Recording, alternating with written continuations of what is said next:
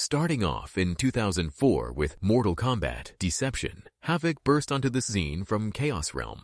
While most were out for power or revenge, Havik, he just wanted a good laugh and a bit of chaos. In his home turf, Chaos Realm, he's the main man. But elsewhere?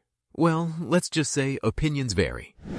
Come 2006, Mortal Kombat Armageddon showcased Havik in all his glory. The dude's got moves that'll make your head spin, literally.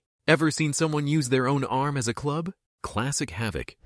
That same year, Mortal Kombat Unchained gave us another dose of his antics, proving that you can never really predict what Havik's gonna pull next.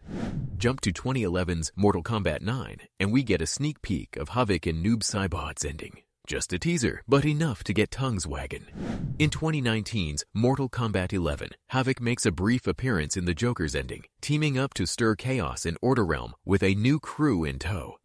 As we delve into Mortal Kombat 1, Havik's presence is more pronounced than ever. He's back with his audacious fighting style, tearing off his own arm and using it as a weapon. The arenas are abuzz with his return, as players eagerly master the unpredictable and wild moves that Havik brings to the table. His storyline is rich, diving deeper into his origins from Chaos Realm and his insatiable thirst for anarchy. The narrative explores his relationships with other characters, his motivations, and the lengths he'll go to disrupt the order of things.